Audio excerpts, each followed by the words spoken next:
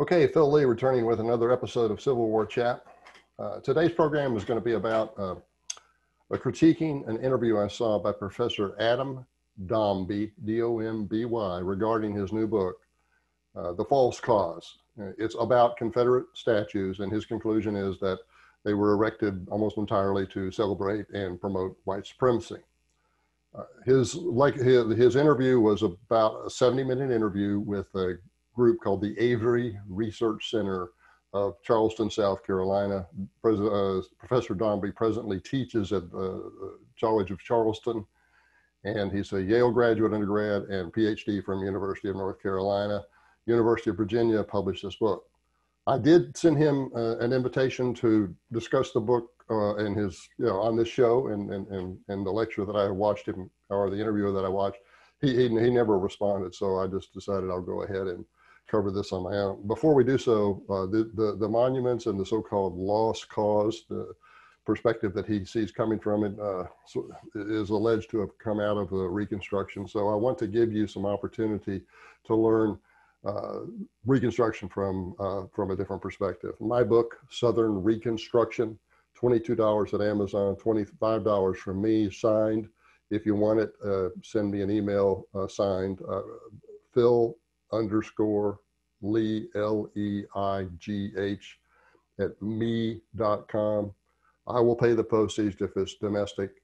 Southern Reconstruction, $25 from Philip Lee at Amazon, Barnes & Noble, other fine bookstores, $22. Also, U.S. Grant's failed presidency covers the Reconstruction period, particularly focusing on U.S. Grant's role in that.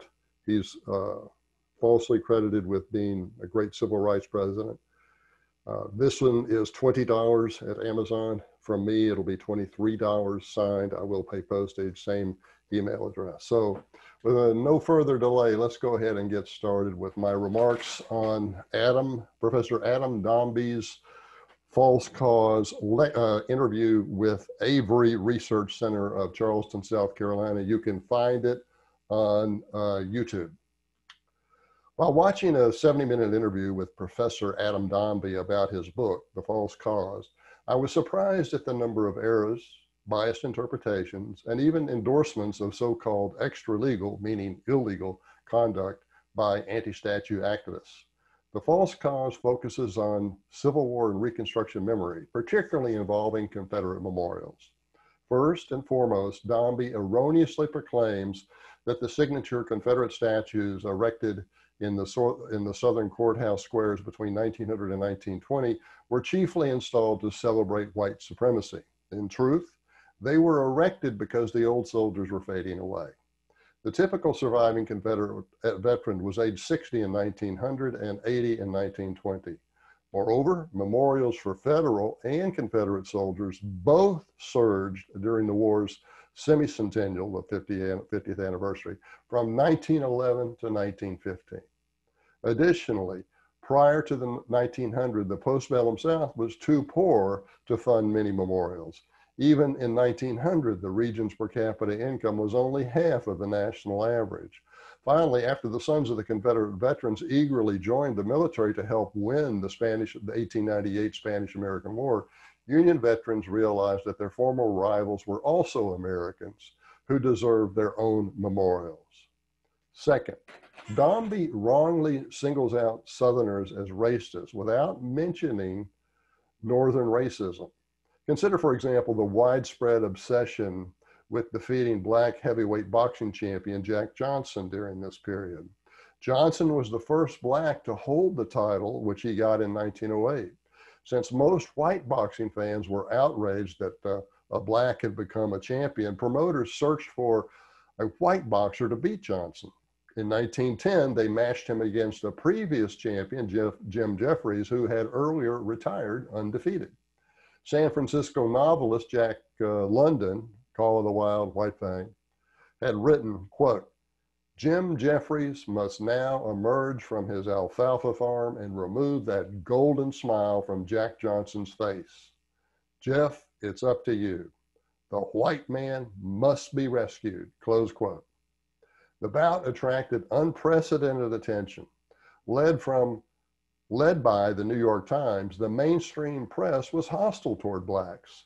If the, quote, this is from the New York Times, if the black man wins, thousands and thousands of his ignorant brothers will misinterpret his victory as justifying claims to much more than physical equality with their white neighbors, close quote. After Johnson won the fight, race riots erupted in New York, Washington, Pittsburgh, Philadelphia, Los Angeles, Omaha, Columbus, St. Louis, and Wilmington, Delaware. Now, I don't know whether any Biden ancestors were in that last one. It took boxing promoters another 5 years to find a white fighter, Jess Willard, to beat the aging Johnson in 1915, when his victory was displayed on a bulletin board updated by telegraph in New York's financial district, Wall Street district. The roar from the streets, quote, would have done credit to a presidential victory, according to the New York Tribune. Quote, for a moment, the air was filled with hats and newspapers. Respectable businessmen pounded their unknown neighbors on the back and acted like gleeful school children. Keep in mind, at this time in Wall Street, the bankers were typically Ivy League graduates or from prominent, certainly from prominent families. And this is the way they're acting. Third, Domby demeans the fighting quality of the Confederate soldier. He actually even laughs about it. He suggests that the Civil War would have lasted far longer than 4 years if the Southern fighters were any good. But in reality, he's merely repeating a common but flawed analysis taught by academics. I've heard this argument before. America's Revolutionary War, they argue, lasted 8 years, which was twice as long as the Civil War. Yeah, but that remark overlooks the relative casualties. Soldier deaths during the Revolutionary War totaled 25,000, which was 1% of the population of the 13 colonies to become states. In contrast, at least 300,000 Confederate soldiers died during the Civil War, which was about 5% of the white population. Assuming 400,000 Northerners soldiers died during the Civil War, their loss ratio would have been under 2%. Significant difference. But beyond that, the Confederate ratio was 5 times the rate. The loss ratio was 5 times that of the Revolutionary War in half the time. So on a time loss per unit time basis, it was 10 times larger. Such casualties were unsustainable. If America were to engage in a war today and endure the same proportional losses, the number of dead soldiers would total 17 million. Can you imagine what this country would do if we lost 17 million soldiers in 4 years? Can you imagine that if we survived that we wouldn't want to put up memorials to them? Fourth, to support his assertion that Confederate statues are, quote, all about, close quote, white supremacy, Domby referred to businessman Julian Carr's speech at the 1913 Silent Sam statue dedication at North Carolina University in Chapel Hill. Carr notoriously boasted of whipping a black woman shortly after the war for insulting a white woman. He was 19 years old when that happened. In the telling of this story, Domby makes a number of omissions and misrepresentations. First, his claim that Carr was the most prominent speaker is dubious. There were 5 others, including the governor of the state and the president of the university.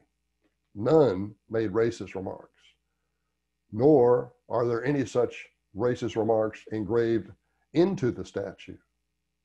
Second, although the 19-year-old Carr's racist incident is indefensible, Domby fails to explain that he was a major benefactor to blacks during his lifetime.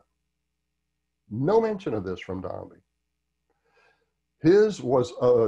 Carr's was among the first Southern textile mills to employ blacks in production work as opposed to maintenance. His in-state donations to black education included the North Carolina College for Negroes, presently known as North Carolina Central University. The school's black founder praised Carr, quote, I have never known the first time for him to fail to give to any enterprise which he thought would benefit the colored people or to lend his influence in their behalf. I have known scores and scores of colored people who were the recipients of his kindness and generosity. I have never known a colored person too poor or ignorant who went to Carr for assistance who did not receive the same, close quote. Third, Carr also helped Black educator William Gaston Pearson, who was born a slave in 1858 and worked as a youth at the Carr factory. Carr recognized his potential and financed his education at Shaw University, where Pearson graduated in 1886 at age 28. Thereafter, Pearson began teaching in Durham. In 1922, he became principal of Durham's Hillside Park High School. In 1931, Hillside was accredited by the Southern Association of Secondary Schools and Colleges.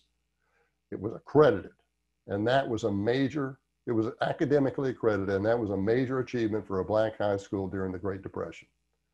Pearson also made other major business, religious, and educational contributions to the Durham community.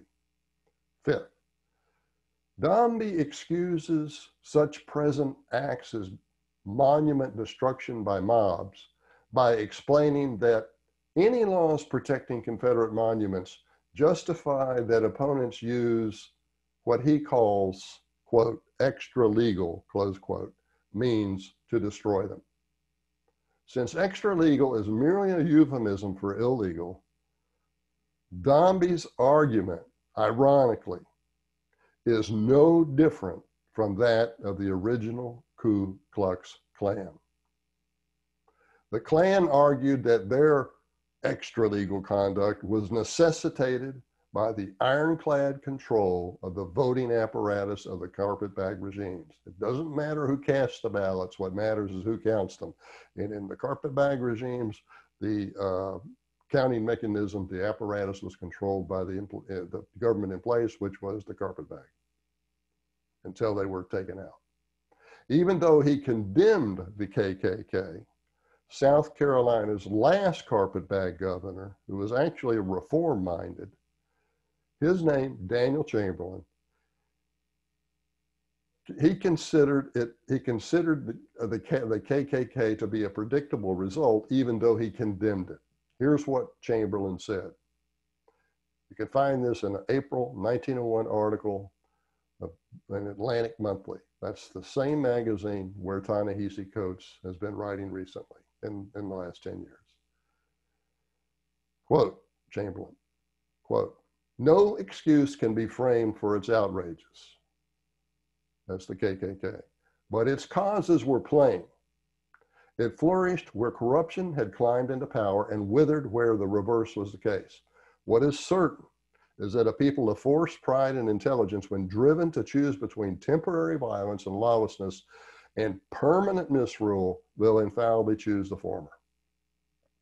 In his farewell address to the Massachusetts legislature in January 1861, Republican governor and abolitionist Avery warned that Reconstruction should require no humiliation in the South and that it should ally with, quote, the natural leaders of the region, close quote. He prophetically explained that if such men were not taken in as friends, they would resume their leadership as enemies. Apparently, Domby's heroes like Thaddeus Stevens, I'm assuming that's one of his heroes because Thaddeus Stevens and people like him shaped Republican Reconstruction for the primary purpose of creating a voting bloc to keep the Republicans in control in Washington. But Domby's heroes like Thaddeus Stevens ignored Andrew's advice, and exactly what happened. The natural leaders became the enemy. All that could have worked out if the Republican regimes in the South had tried to work cooperation between the races, but instead they taught the black man to distrust his former master and to vote against him. Anyway, Chamberlain ultimately concluded that radical construction was born of sinister motives, quote, sinister motives, cruelly exploited Southern blacks and was destined to die of its own inadequacies. In retrospect, he was certain, quote, there was no possibility of securing good government in South Carolina through Republican influences. The vast preponderance of ignorance in that party, aside from downright dishonesty, made it impossible, close quote. The blacks, he felt, were egregiously abused.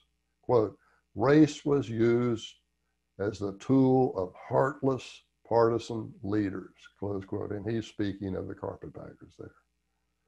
Blacks were, quote, mercilessly exploited for the benefit of a political party, meaning the Republican Party, and heartlessly abandoned when the scheme had failed, close quote. 6, Domby makes the common mistake of citing the Declaration of Causes for Secession of the states, particularly those like Mississippi and South Carolina, as so-called proof that the Civil War was all about slavery. Yet he ignores the sectional differences that are revealed by comparing the constitutions of the Confederacy and the United States. Unlike the federal Constitution, the Confederacies did not permit protective tariffs. Southerners were ahead of their time in recognizing the benefits of worldwide free trade. The South did not go to war over tariffs. The North went to war over tariffs. The North did not want a new country on its southern border with much lower tariffs than theirs, because that would destroy the manufacturing monopolies north of the Mason-Dixon line.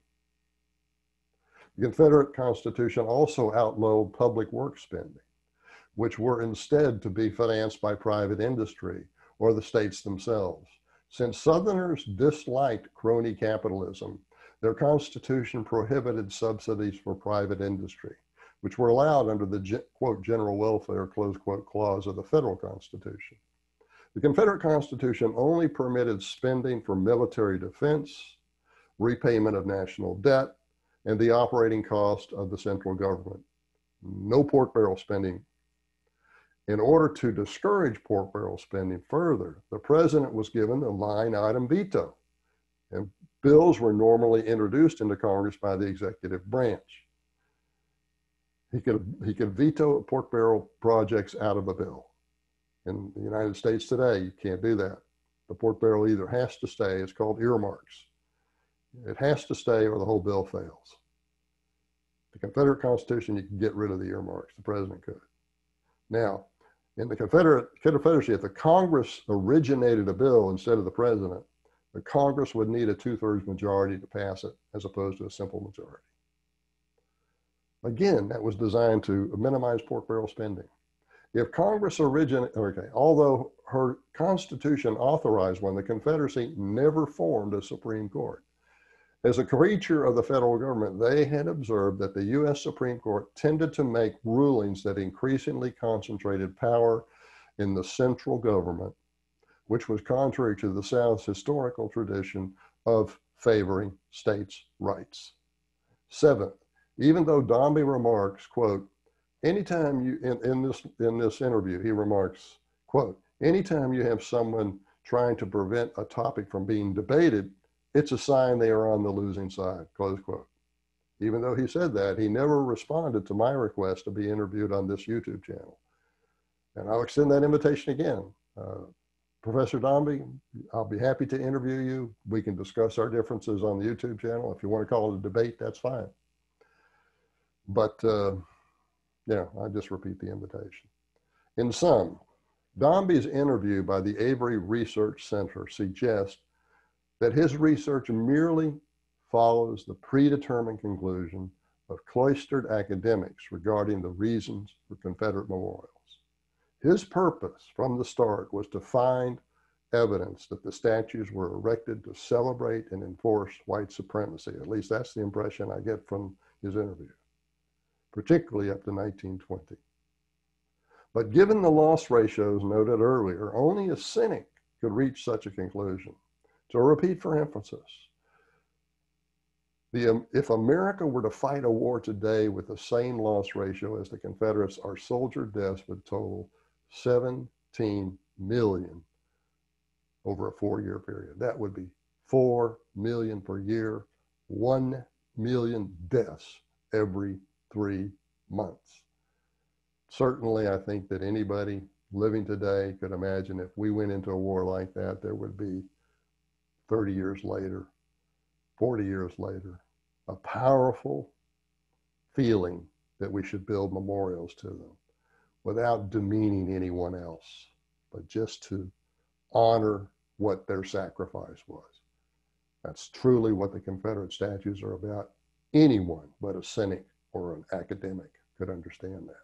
All right, for Phil Lee, November 5th, 2020. Thank you for watching. Please note the notification bell up here in the upper right. If you click on that, you'll be notified every time I come out with a new YouTube video. Make comments below. If you have them, I invite them. I am going to provide a link to an analysis, a speech I made specifically on Confederate monuments, which also addresses many points that I think would counter Domby's conclusion. So I'm going to provide that down below. All right, for Phil Lee and Civil War Chat, I want to thank you for watching, and I'm going to turn this thing off now.